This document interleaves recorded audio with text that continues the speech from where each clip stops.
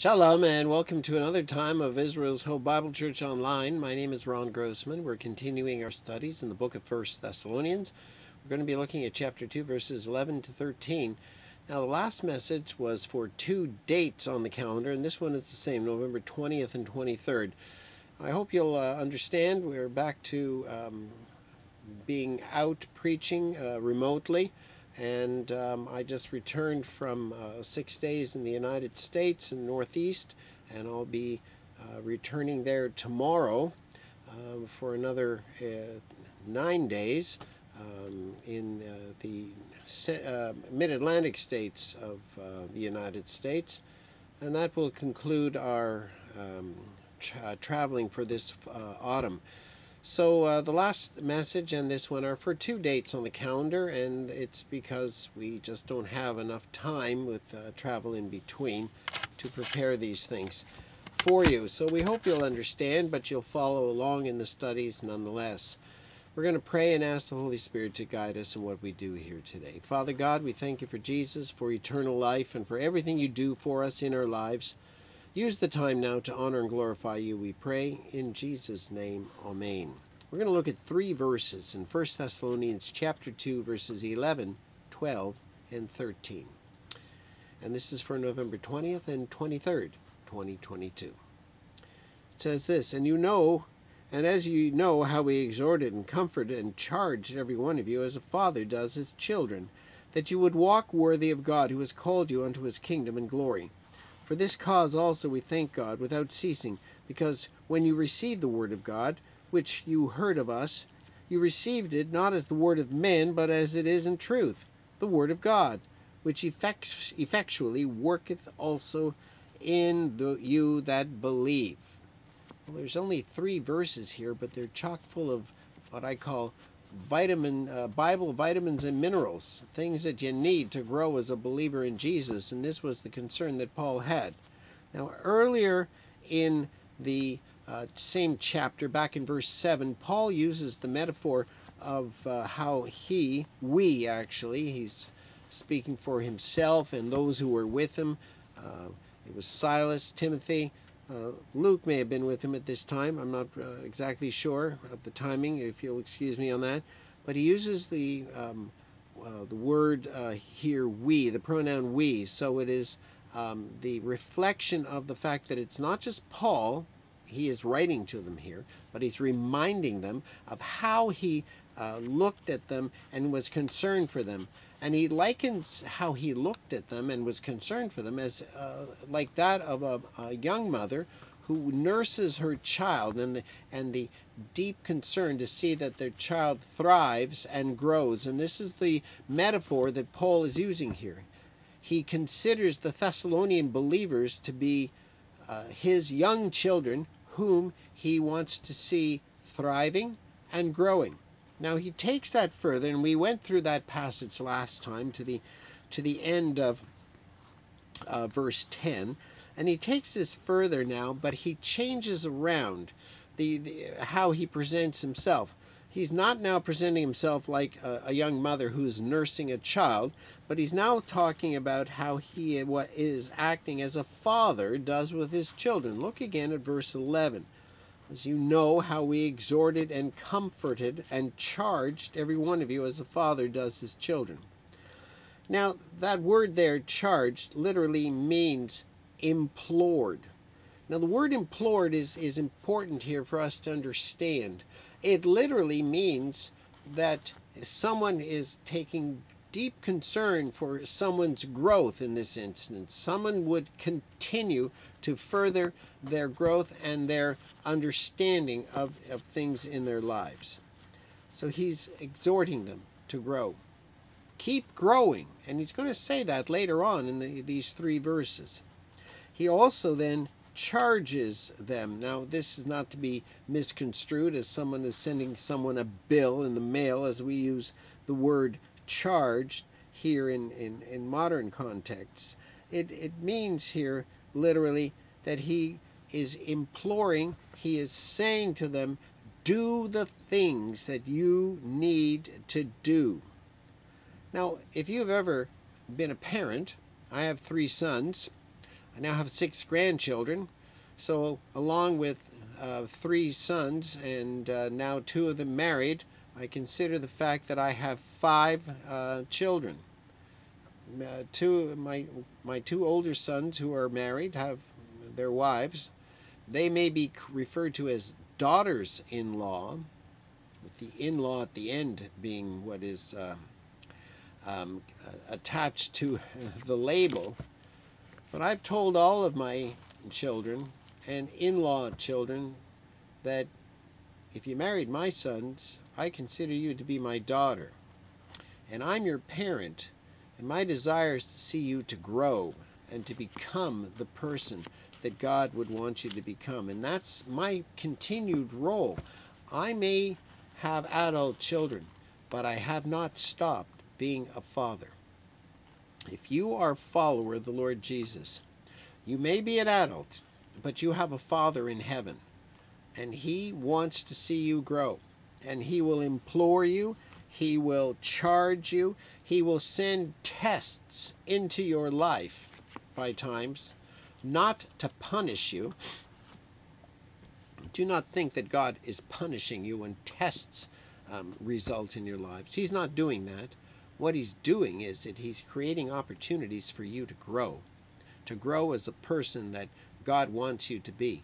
And we oftentimes grow the best when we have had to go through struggles, difficulties, and trust God to get us through to the other side, not to try and trust our own intellect and think, I know how to do this. Okay, God, you sent me this test, I'll figure it out. This is not what God wants you to do. He wants you to be submissive to Him. He wants you to wait on Him. He wants you to call on Him. God, you've sent this, or you've allowed this trial, this difficulty. How do you want me to handle it? Show me how you want me to handle it, not how I think I can handle it. Jeremiah the prophet says very clearly that the human heart is deceitfully wicked. Who can understand it? It literally means who can trust it. Our human condition is stained by sin. Each one of us has inherited the sin nature that came through Adam and Eve. When they disobeyed God, they brought that sin nature into the human race. And we now have to find ways to get back to God. Thing is, the only way back to God is the way that God provided Himself. He came at the right time in history, according to Daniel chapter 9, verses 24 to 27. He died exactly as that same chapter reference speaks to, and Isaiah chapter 52 and 53 speaks to. He was raised from the dead. Jonah the prophet in the belly of the whale is a metaphorical picture of being dead in the whale, but thrown out on the beach on the 3rd day alive to go and minister. And He rose from the dead and conquered death. I've always said it like this, I'll say it again. The most amazing thing that has ever happened in all of human history is that God became a human being like you, like me, and willingly allowed Himself to be taken to that Roman cross. Jesus, being fully man and fully God all at once, willingly taken to that Roman cross, executed in the most ignominious, horrific way that has ever been conceived by man. And He did it willingly. Why? Because God died in your place. He became the lamb to be used as the lamb for the offering. That picture, that metaphorical picture, comes from Genesis 22, where Abraham is going up to the mountain, following in God's instruction. Take your son, your only son, and take him up to a place that I will show you, and offer him dead to me on that place. And Abraham, who believed God by faith, did exactly as God told him to do. And when you read that portion in Genesis 22, his son Isaac is following with his father, and they leave the animal at the bottom of the mountain, and they're heading up. And he's got a bucket of coals, probably hot coals, the fire, and he's got wood for the fire, And Isaac says to him, Father, where is the lamb for the offering? And Abraham, looking down at his son Isaac, as knowing that his son was as good as dead in his own eyes right there and then, because he was offering him up to God as God instructed, said these prophetic words, God himself will provide a lamb for the offering. And he laid Isaac out on that rock on the top of the mountain, and was about to raise his hand with the knife in it to take his son's life. And the angel of the Lord came and said, Stop. Now I know that you follow God. Do not execute your son like this. This was a test. And then he looked over, and there was a ram with its horns caught in a thicket nearby. And he took that ram, slaughtered it, and offered it on that rock altar at that place as a substitute for Isaac. It's the same picture of Jesus as he's referred to by the writer of the Gospel of John. When John the Baptist sees him, he says, Behold, the Lamb of God who takes away the sin of the world. It's not hard to slice the throat of a lamb and have all the blood pour out. They just willingly stay there and don't do a thing. An unblemished lamb needed at the Passover, figurative picture of what would happen years later, when at the same time of year, the Passover, Jesus, the Lamb of God who takes away the sin of the world, willingly went to die in your place, my place. And when he was said on the cross, it is finished, what he meant was, I have paid the sin for all of human beings for all time, from the past to the present and even into the future. So some of you may say, how can God do that? Or how can anyone claim to be God and do that? Well, God did it, and God can do it, because you read 14 times in Genesis chapter 1 that God literally spoke, and he created heavens and earth and all of the world and the universe around us. He created it out of nothing. How did God do that? Where did he come from? Well, that I can't tell you. I don't know. In my finite condition, which can only see what I see in front of me right now, I cannot understand the infinite God. And one day it says in the scriptures, we will look on him and see him for who he is. And we will be with him eternally, but only if you've accepted the replacement for your need to be on that altar before God, for you to give up your life for God. But you can't ever give up your life for God and have it mean anything, because our lives are stained by sin and God can't accept it. So you see, God did it in your place. Why I always say the most amazing thing that has ever happened in all of human history is that God became a person, a human being like you, like me, and willingly went to die in your place. God paid the penalty for your sin. We don't deserve it, but he loved us so much he gave his only begotten Son, that whoever believes in what he did can have and will have eternal life, because you are sealed permanently. Once you accept the atoning work of Jesus, you're sealed permanently by the Holy Spirit. Ephesians chapter 1, verse 13. Now we go on here. Here is this father, the Apostle Paul, who is urgently talking to them about how he was so concerned for them. In verse 11, he charged every one of them as a father does his children. And then he goes on to verse 12, and he says, walk worthy of God. Now, it's not that you walk down the street and you look to appear pious and well-mannered and all the rest.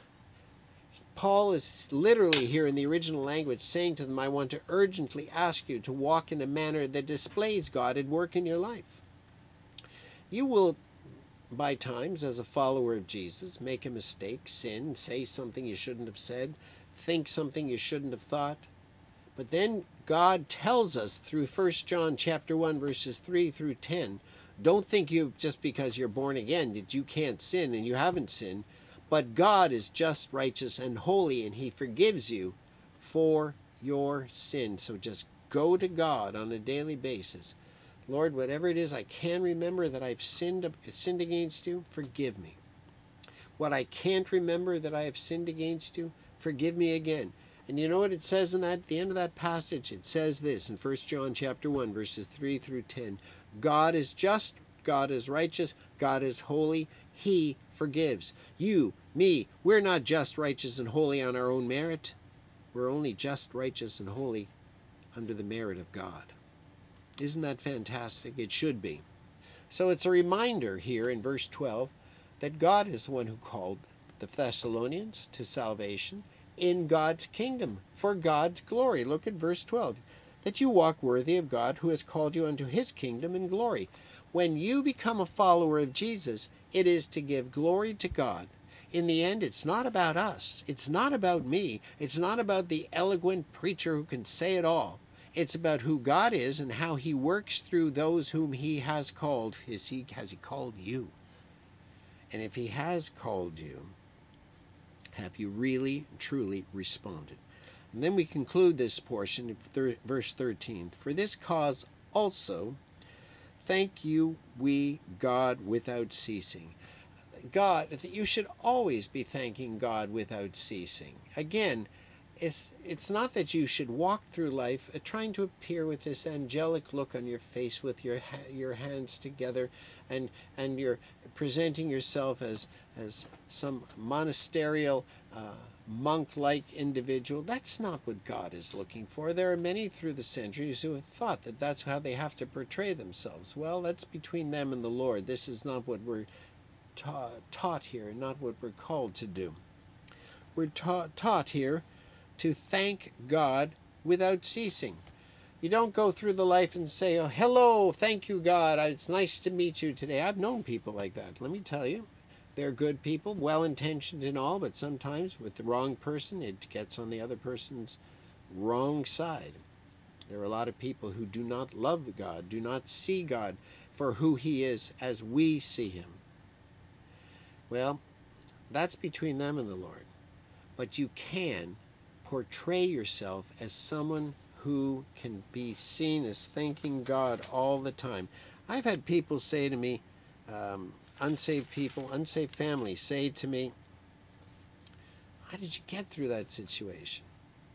And all I can say to them is I just thank God that he got me through it. Simple and to the point like that. He says here to give thanks without ceasing. Later on in chapter 5, we'll turn to 1 Thessalonians chapter 5, verse 17 for a moment. There are some very practical instructions that he gives to the Thessalonian believers after the day of the Lord prophecy in chapter 5, how to live daily. And we'll get to this later, but this, to do something without ceasing is not anything that's only appearing once in this letter. He says in verse 17 of 1 Thessalonians 5 to pray without ceasing. Again, don't go through life, good, hello Lord, hallowed be thy name. This is not what God wants. You can quietly, within your mind, your head, your heart, quietly, I've oftentimes, and traveling to various locations to teach and preach, I oftentimes have found myself just praying to God. I'm in the car alone, but just out loud praying to God and saying, thank you for the opportunity you're giving me today. Thank you for allowing me to go. Thank you that you've kept me safe so far. I never turn the car ignition on and put it in gear and leave without praying and saying to God, thank you for allowing me to travel. Keep me safe in these travels. I can tell you that in 1 year, back in 1993, I had 3 successive auto accidents. They were very minor fender benders, one after the other after the other. Late winter, early spring, mid-spring of 1993. And then my mission director that day, one day after the 3rd one, said to me, do you ever pray before you get behind the wheel? I think you need to. And I said to him, no, I really don't. Never thought of it like that. He says, we're told to pray without ceasing. Sometimes I get behind the wheel of the car and head down Interstate 81 or 95 or wherever it is I'm going, and I have to pray without ceasing all the time because of whom I'm around. And that's why I like to drive as far away from everyone else as possible, mainly because it might be me who's the problem on the road. Give thanks all the time. Be grateful all the time. Let that exude out of who you are. You don't have to talk a lot about yourself. You don't have to say a lot about yourself. You just simply have to have that sense of peace within. I'll tell you, I could tell the person who's at peace with themselves because you just sense it and feel it from how they present themselves on a day-to-day basis. I recently left from visiting with someone, and in that visit it was very clear at the end that I was leaving someone behind who was genuinely not at peace with themselves and very troubled within. And there was no manner of counsel or anything that I could have given or done at that moment, at that time, to help them to get past what that was. But the thing is that now it's my responsibility to pray without ceasing about that person too. So you see, it's not just about yourself, and it's not just about the things that you do. It's also about the people who are part of your life, who become part of your life. Pray for those whom God has given you contact with. Why? Because He loves them the same way that you love God as well. So you continue what God is trying to get across to us here in verse 13 is that we thank God without ceasing, because when you received the word of God, you heard of us. You received it not as the word of men, but as it is in truth the word of God.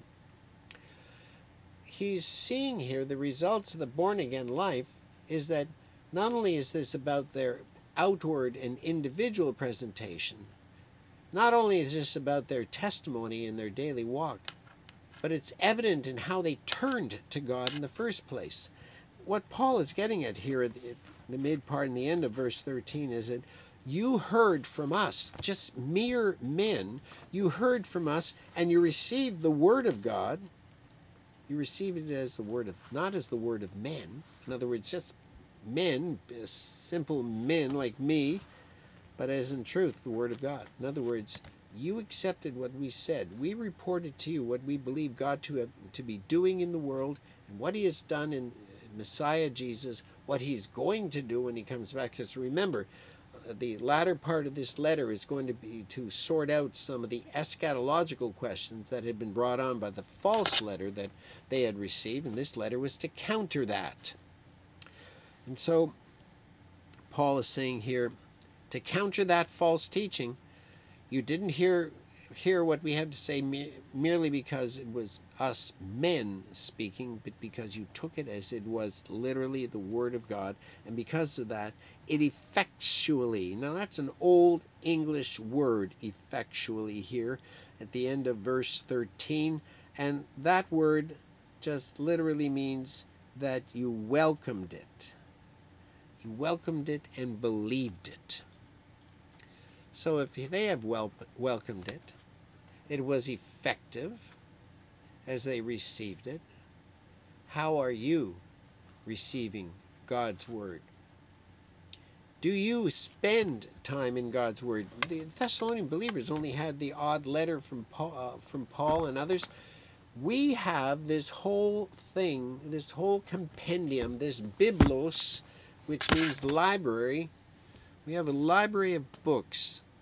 All 66 of them compiled together are the Holy Scriptures. Do you spend time in that? Do you read that? Do you think on it? Do you try to make application to it in your life? Do you seek out others when you don't thoroughly understand a portion to see how they may be able to help you find out what that has to do and what that has to say to you in your life? How do you walk with the Lord? How do others see you in your walk with the Lord? How do you see God's Word? We are Israel's Hope Ministries, and we are a not-for-profit, fully faith ministry. We trust God to meet our needs on a daily, weekly, and monthly basis through God's people, and that God would move God's people to perhaps share what they're able to share with us so that we can continue to do the work that God has called us to do, such as we're doing here in front of you. It's been a very tough 6 months. We believe, like there are so many other COVID-related things, we've talked with other churches and pastors, and it's the same everywhere. that giving is down, and it's down about 20%. And we would pray that the Lord might move those who feel led of the Lord to send a gift to the ministry, not just one, but perhaps small ones on a monthly basis, just to assist us in meeting needs on a daily, weekly, monthly, annual basis. We are a not-for-profit organization. It will issue a tax receipt for your gifts annually, usually in January or February of the following year. So if you have the ability to do that, we would appreciate it. If the Lord has not laid it on your heart to do that, and you don't have the ability to do that, then we ask you to consider to pray for us without ceasing. Go to our webpage, www.ihopecanada.org, and there you can find various helpful tools that we have there. If you have a question for me, you just send me an email through there at ron@ihopecanada.org. If you feel led to give, hit the Support Us icon, bottom right of the page. It'll take you to the support portal in our webpage, and there you can find an e-transfer instruction icon. Just click on that. It'll tell you how to give an e-transfer only in Canada, bank account to bank account. Our PayPal account is there as well, and you can give a gift through PayPal. Both those methods are absolutely secure. Or you can send a check in the mail made out to I Hope Canada, and the P.O. Box address in Ottawa, Ontario, it can be found there as well. Thank you again for those who have looked in live today on Facebook Live, and others who will look in on our YouTube channel, which can be found at the live YouTube icon on our page there. Just click on that icon and take you in, and you can see other messages and series of messages that we've done over the last number of years. Let's stop, let's pray, and thank God for our time together. Father God, thank you for Jesus. Thank you for eternal life. And thank you for everyone who has looked in today or will look in the coming days and weeks. Use this time now to glorify you, we pray. In Jesus' name, amen. So, until next time, we say Shalom.